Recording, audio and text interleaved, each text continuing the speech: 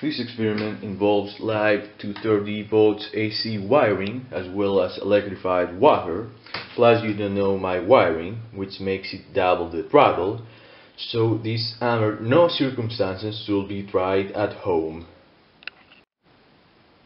So in this 3 AM experiment I'm gonna try to see whether or not normal tap wire can carry sufficiently current from this wire to this wire, enough current to make this light bulb shine. So I've got my ballasted multi-circuit here, which has two outputs. Don't mind this thing. Those look like two normal outputs, but they aren't.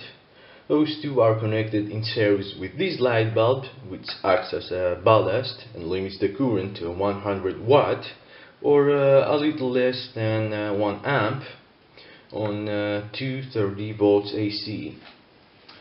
So this wire is live, and I'm gonna try to throw it in the wire, try to see whether or not this light bulb will shine.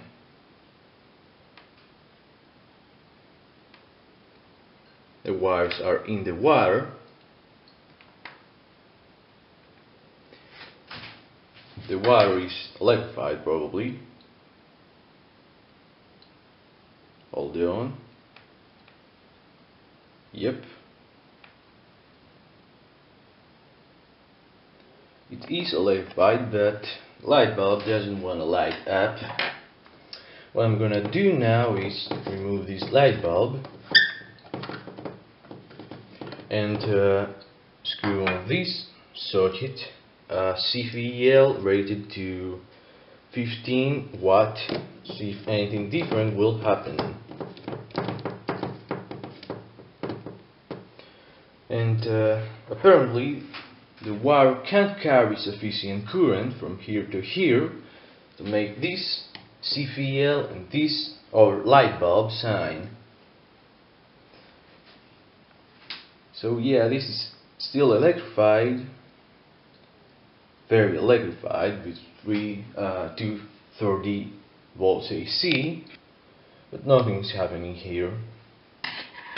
So yeah, that's enough for me.